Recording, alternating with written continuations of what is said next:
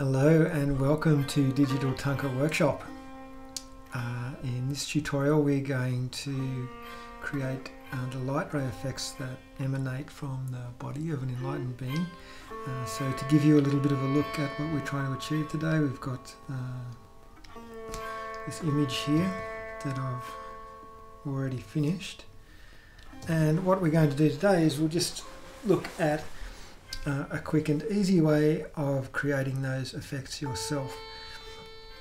Normally the straight lines aren't so difficult to do, but these squiggly lines are very difficult to do if you have to draw them from scratch. So I've worked out an easy way of doing those, and I'll share that with you now.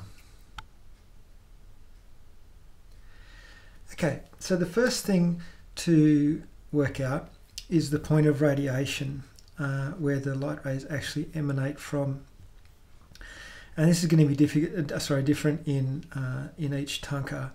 The image that I'm working on is Kalachakra, and so in that image the deities are standing, and the light rays emanate from the approximate place where the wrists of the deity cross, holding the Vajra and bell. So I've already worked that out, and if I call up my guides by pressing Command and the colon key, then that is a shortcut for hiding the guides or showing the guides. So here at the central point, this is our point of emergence of these rays. So I'll hide this work and we'll begin from scratch with that process. So the easy way to do this is by using the path tool, and I don't use that tool very often, but when you need it, it's very, very handy. So the path tool, we come across here, and it's the top one, known as pen tool. And what we need to do is we need to draw our light ray emanating from this point. So this is our first place we need to add a little vector handle. So we just click there and drag a little bit. And then we need to add a second handle, let's say approximately here. We're trying to have this arc around this central point, so it'll come down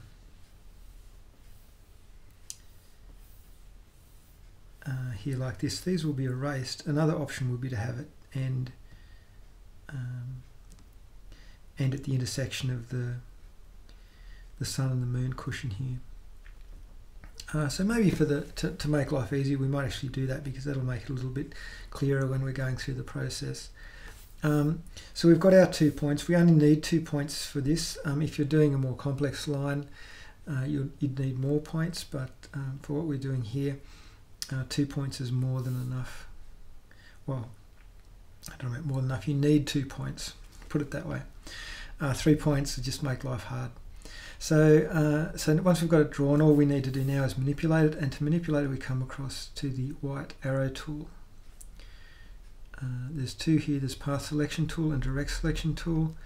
I use the white arrow tool, which is the direct selection tool. And with that selected, we can now click on a point and move it around. Okay, so let's add our point to there. And so what we're trying to make is just a basic S shape. And so we just drag the handle until it creates that shape for us. Now generally the curve will be more pronounced at the root here, and then it'll become more, the curve will become more open as it radiates from the central point. So let's say that's, you know, approximately what we'd like there. So now what we need to do is we need to draw a line along that path, and that's called stroking the path. So if I right click on that path, a little context sensitive menu will come up, and down here it will say stroke path. If I click on stroke path, it'll give me the option to essentially draw a line along that path. The tool we want to draw along is the brush tool. You can use any tool, but here we're using the brush. For the time being, we'll leave simulate pressure clicked, but we'll talk about that in a second. So if I just select OK there, let's see what it does. Okay, so that kind of actually worked. What it does is it strokes the line with the last brush that you use. So just coincidentally, the last brush that I used is the correct size. But if it's not, for example, if you want to use a different brush, then what you have to do is you go up to the brush tool, press F5, which brings up the dialog box, and from there you can change the shape of your brush. So if I made it, for example, something like this, that's my brush tool. So if I draw a line, it'll look like that.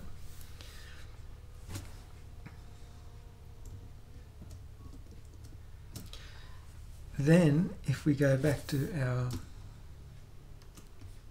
path, we need to have one of the path tools selected to be able to access that stroke path dialog box. So if I right click on the path now, it just gives me the brush, a quick and simple dialog box for the brush selection. We need to have one of the pen tools selected, so we'll go back to either of the pen tools that we've used now, right click, and then that stroke path option will be available. So now if we click stroke path, then that draws our brush. So this is a very powerful feature, and we'll use it to greater effect when we draw these lines in a second, these squiggly lines here.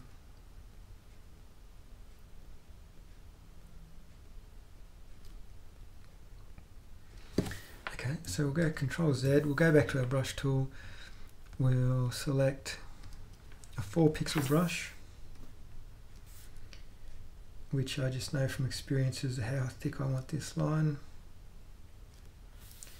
4 or 5 probably doesn't matter. And then right click, stroke path, and there's our line. If we turn off that path by going to the path palette, clicking outside of it, then there's our line. So now to create our radiant pattern, we make the path active again, path selection tool. It's now just a matter of copying that shape and continuing to move around in a circular pattern, creating that radiating effect.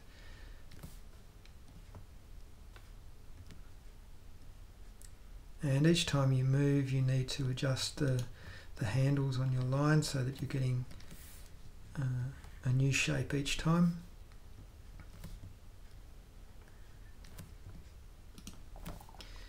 And this works very well because what you're finding is you're creating there's a randomness to what you're doing. It's not the same thing every time.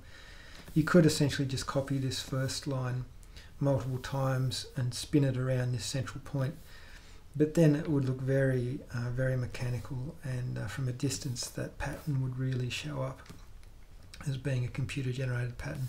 This at least is giving you a fighting chance to have some random nature to what you're designing, and to allow you to try and combat that overly digital look, which will more than likely make your Thangkas look bad.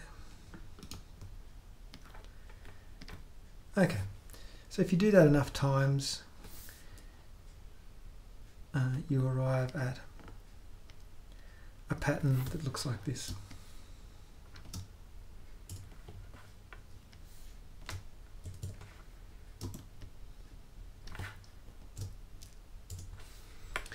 And then if we fill that in the inside with our squiggly line, and we have quite a nice radiance there.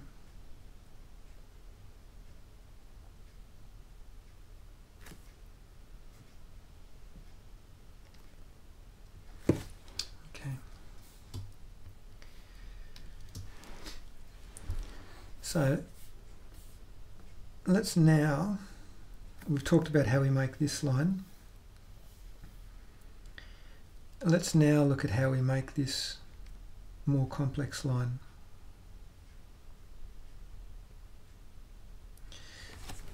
So if we zoom in, we can see that this is made up. If I take my brush tool,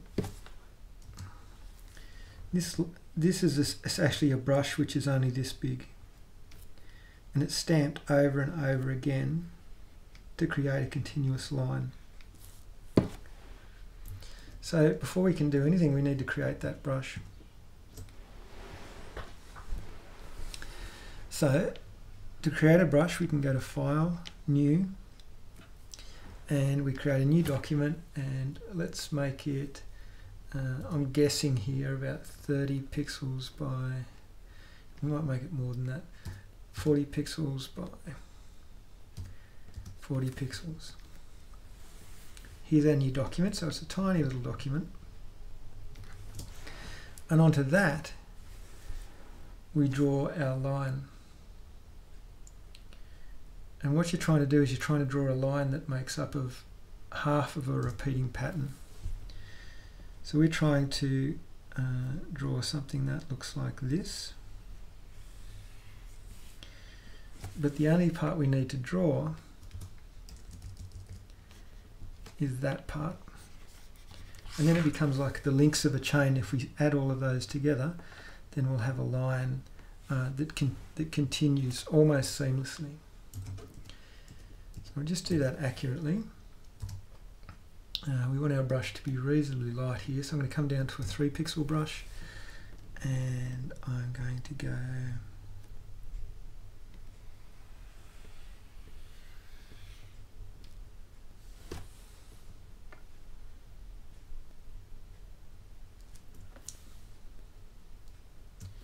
like that, and I'm just going to extend that a little bit just so I have a little bit of white there.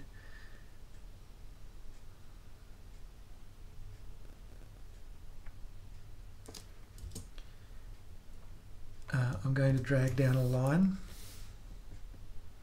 because we need this to be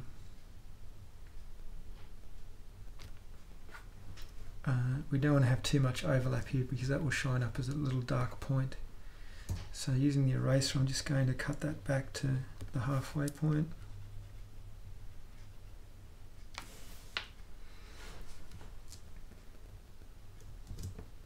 Then from there, the next step is we need to define this as an actual brush. So we can go to Edit, all the way down to the bottom here, Define Brush Preset. So we click that, and that converts this document into a brush. And you can see the little brush will come up here. 39 pixels, which is about right. We get a chance to name it, so we can call that squiggle. And there it is. And it immediately picks up our brush tool like that. So if we come across to our document that we're working on,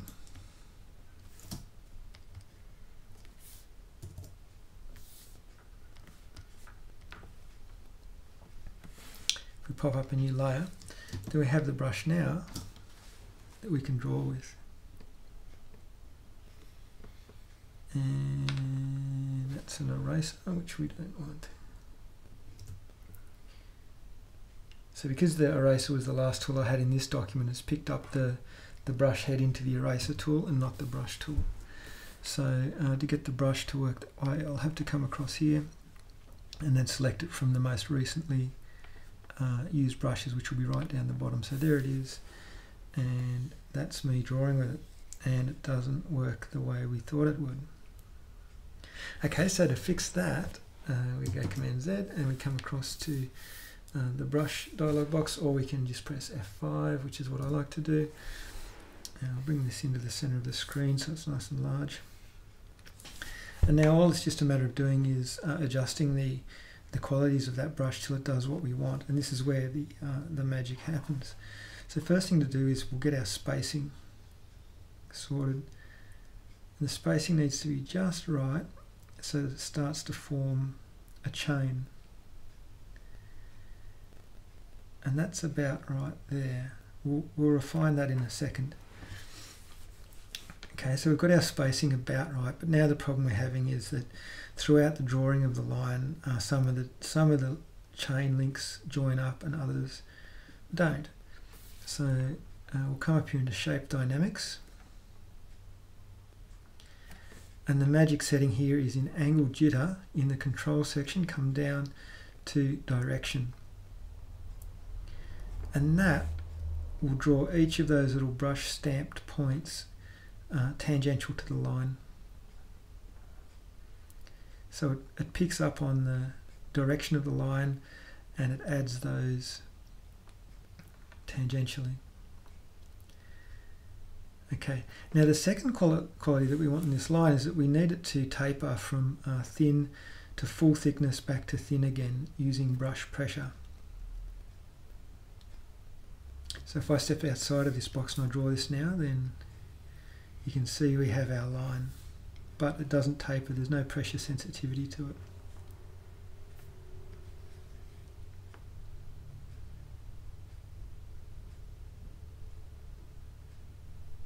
So coming back here into Shape Dynamics, we need Control,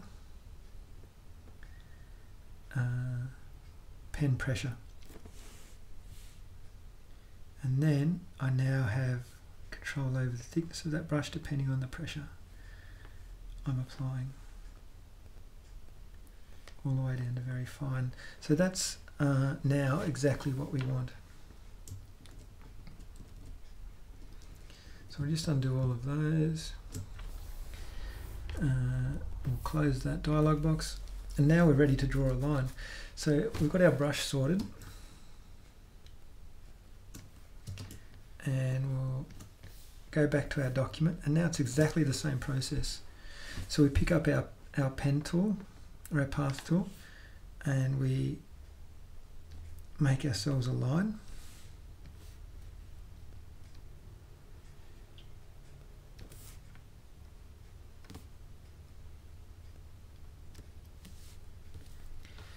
And again right click, stroke path. Now here we need to make sure simulate pressure is now important because we actually have a pressure sensitivity setting for our brush. And even though you're not actually touching the tablet with your brush, what it assumes is that maximum pressure is applied at the beginning, maximum pressure is applied in the middle and the minimum pressure is at the two endpoints. So if we click that, let's see what happens. And if we turn off our path and zoom in,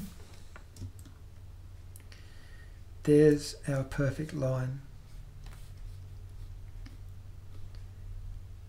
And that's worked out really well. If I zoom right in, you can see we could maybe refine the spacing a little bit. It's not quite linking up, but from the distance that you actually view this at, that's not going to be visible. Now the only thing you might want to change here, and in fact if this was going to be my final attempt at doing this in the painting, I wouldn't want it to taper to this thinner point. So what I'd do is I'd bring up the dialog box again, F5, and we need to have a brush tool selected for this to work. And then here, where we've got pen pressure, we need to establish a minimum diameter. And that just means that it doesn't taper to 0. So we can experiment with, say, 25. And we can make that stroke again.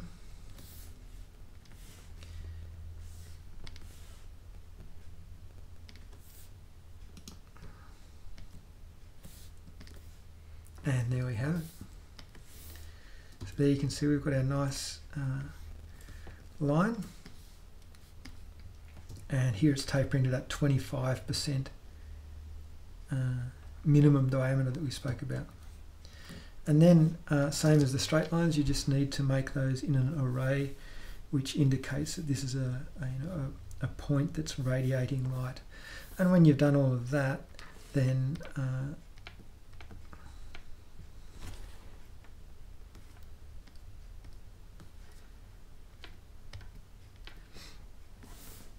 you'll get something like this.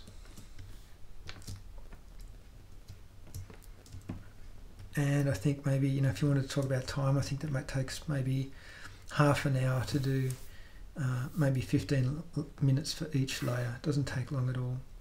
And then, of course, what you can do is you can duplicate those layers and transform them, and you can get some double rayed effects like that, very simply. And it doesn't look overly mechanical.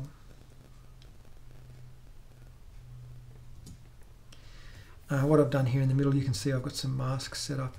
So if I undo those masks, you can see that that it comes down to a central point. But I wanted it to gradually fade in terms of transparency as well as size. So what I've got is completely transparent in the middle, then both growing in size and transparency, and then radiating from that central point. Okay, so that's it. I hope that's been beneficial to you, and you can use that in your own Thangka painting. That's saved a lot of time in terms of if you had to draw that with a brush, that'd be I'd say easily a full day's work in that, and very, very hard to get those lines correct. So I hope you've enjoyed this, and we'll see you in the next video.